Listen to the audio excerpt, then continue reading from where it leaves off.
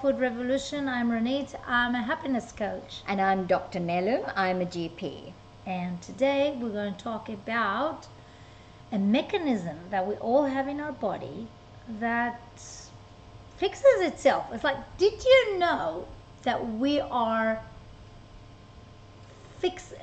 a fixing mechanism in our body? It's almost like whenever you are not healthy and when your cells are, generally they die off so basically it's a self-renewal detox process, isn't it? That's what you're talking about. It's like we have it in our body and we need to activate, we are able to activate that mechanism.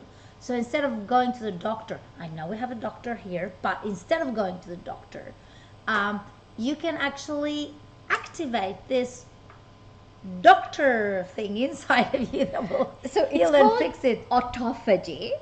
And actually, Ronit, I mean, if you think about it, very few modern humans actually get a chance to activate autophagy. That is so true. We want you to know that the person who discovered autophagy was a Japanese guy that won a Nobel Prize for this discovery. So you understand that us knowing about it's actually a recent thing. Yes. And it is so big that the guy won a Nobel Prize for it. So you want to know what he discovered. So autophagy, it basically it means self-eating. That's what it actually literally translates into. So it sounds a little bit scary, but actually what happens is that predominantly after fasting, so it's usually after about 17 hours of fasting, when the body doesn't have fuel. So the fuel that we usually use is glucose, but after fasting for like 17 to 24 hours, our body runs out of stored glucose, which is the energy that we usually use. So then the body has to look for alternative fuel sources, and not just fuel sources, but also building blocks. Okay, so what the cells, it's so amazing, our body, okay? What the cells do is they activate this process called autophagy, which basically looks at the cells first and looks to see, well, there's nothing coming in, but we still need to be doing stuff. We still need to be building stuff, and we still need energy to live our lives. How can we get these resources? So it looks in the cell and looks for things like old unused proteins, old organelles, virus particles, things like that are in the cell that the cell considers as junk. And what autophagy does is these particles or these elements are recycled, and they are we build new proteins and new products out of this. So if you think about it this way, we have a recycling machine inside of us. So whenever it sees things that are not useful, the things that we throw in the garbage, just like in your house, you just throw into the garbage things that you don't need. This mechanism is able to go to the parts in your body that are not needed. Yes. Not needed, and say, okay, let's just recycle them. So he takes them and puts them in a different machine. It's a composting machine. So he basically takes your rubbish and turns it into a very healthy, good new protein or organelle or whatever it is that the body needs. Yeah. Yes, and also switches to burning fat instead of glucose. So the fuel is the fat, and then the building products are taken from these fat storages that we don't need as well. So as we said to you, it has a wonderful mechanism of recognizing things that we don't need in our body. Toxin stuff or things that are not healthy, and or that we can reuse and make something new out of that, right? Because what it's like Ronit said, if let's say you're living in a house and you collect rubbish, But if you are not getting rid of this rubbish, if the recycling van, kind of people don't come every week. Exactly. So just imagine you eating, okay? And you take your packages, put them in the rubbish bin, put them in the rubbish bin. You have to take the rubbish bin outside, and then you have to have the city council coming and collecting all the rubbish. Now, we have in our body a mechanism that does exactly this, and it's not that they take the rubbish and put it in this dump things that they throw it and that's it. They take the rubbish and make it new products that we can use again and again and again and again. How long can we do it? Forever. Yeah. So it starts around 17 hours of fasting, and it's like a dimmer switch. So the power of this autophagy increases till about 72 hours of fasting, and then it kind of stabilizes. But as soon as you start eating again, autophagy switches off. So that's why I meant, because most of us don't even fast for 12 hours, Ronit, overnight. True. So very few humans that live in this day and age actually get an opportunity to get to autophagy. Yes. And the thing is this, just like we said before, the body needs energy. It needs energy even if you just sit there, don't do anything. Even if you sleep, don't do anything, right? You need energy for all the organs to work and so on. Now, the body takes the energy from a storage. There is a storage in the body. It's a reserve storage that says, oh, if I don't have any food, I'm going to use the storage. Even Yes. our fat. Well, that is a it. storage Yes. thing. So we have about 16, 17, 18 hours of glycogen reserves, which means whenever you are not eating, it'll go over there. So if you're worried about, oh my God, I haven't eaten today, don't worry. We all carry we all carry 6 to 9 months of fat stores. Exactly. So but also I think it's really important to discuss what the benefits are of autophagy. Okay. Because it's not so recycling. Why is it important? Because now we have shown for metabolic health, it reduces inflammation. Exactly. It improves metabolic health. It helps with longevity, kind of living longer, because you're getting rid of all this stuff that you don't need. It improves the health of the mitochondria, because we have talked about mitochondria before. Exactly. There's a process called mitophagy, which is exactly the same. It takes these old, disused or mitochondria that don't work well and get rid of them.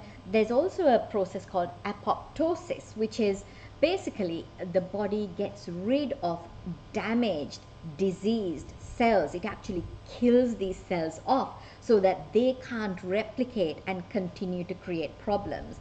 It's really good for things like Alzheimer's disease, because Alzheimer's disease, you might know that it's a collection. What happens is you get a collection of old, disused protein in the brain. So by allowing yourself to have periods of autophagy, you will cleanse and recycle this protein. Helps with things like cancer, because cancer is an overgrowth of cells. So with autophagy, it will help to control and contain this. So, and I want you to know that there are people that's exactly what they do.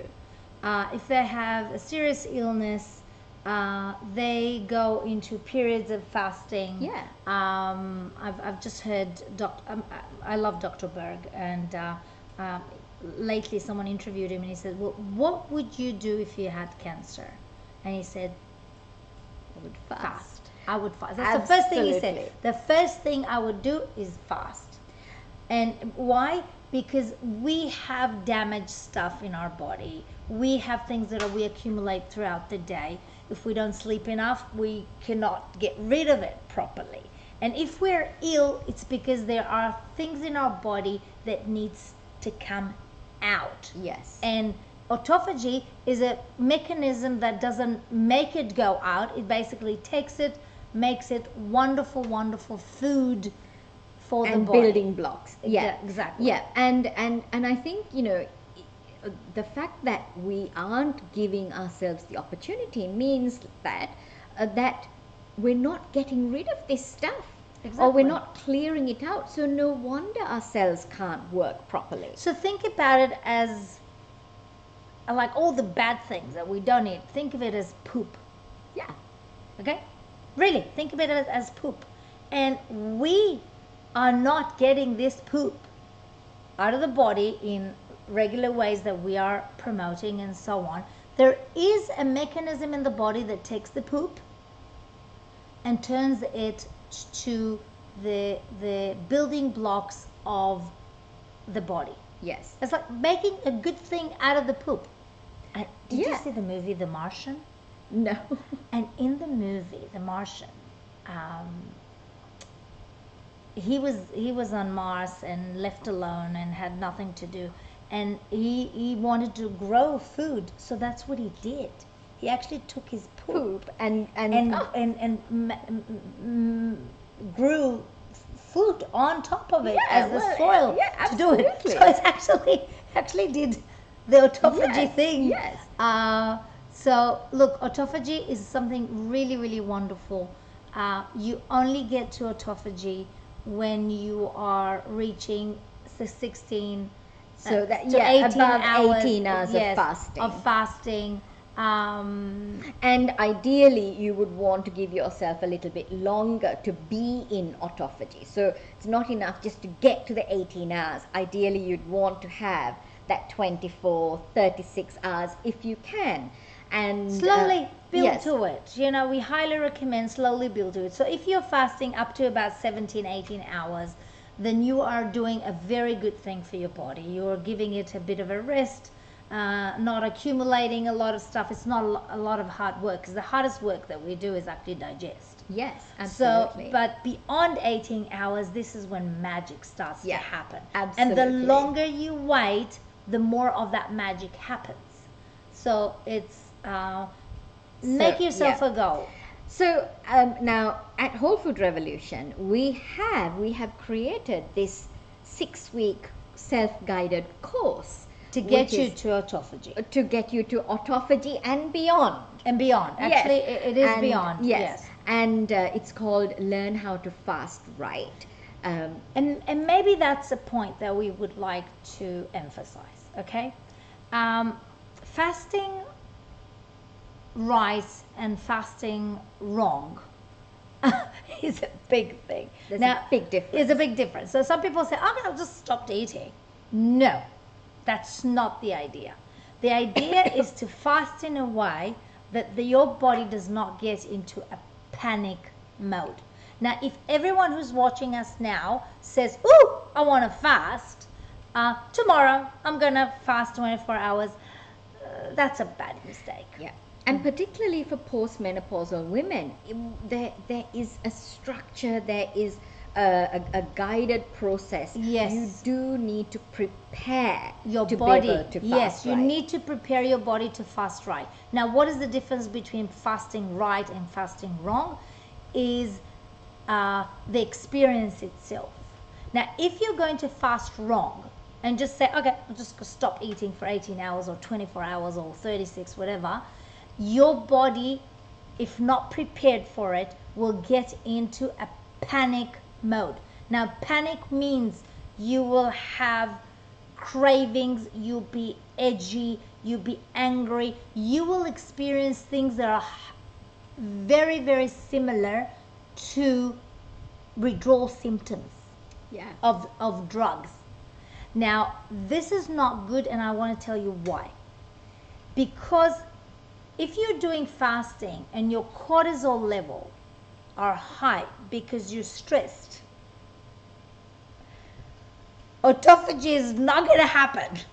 And the reason why is because if your insulin levels are high, and high levels of cortisol causes high levels of insulin, It's not you happening. cannot access your fat stores. So therefore, you cannot actually successfully fast. Exactly. So, Yeah. so again, you may be able to tick a box and say, yep, did it, 24 hours, but in your body, it created a chaos instead of the healing process. Yeah. So we highly recommend you to get yourself ready for that For fast. fasting. That's why we're doing this programs for several years, and we wrote a program that helps people go to it And gradually it's very comprehensive. and prepare the body to get to that stage. So I'm saying it again. If you are fasting and your body is not ready for fasting, you are doing more damage than good. Yeah. Why? Because you're going to go through withdrawal, stress reaction. Exactly. Withdrawal symptoms and stress that are going to do exactly the opposite of what you want. You want the body to clear things. You want the body to access the fat storages. And as Nelum just said to you, cortisol high, insulin high. You cannot access your fat stores. Exactly. So we'll put the link to the fasting course in the notes. So hopefully you enjoyed, and you enjoyed this this little talk. Thank you. Bye-bye. Bye.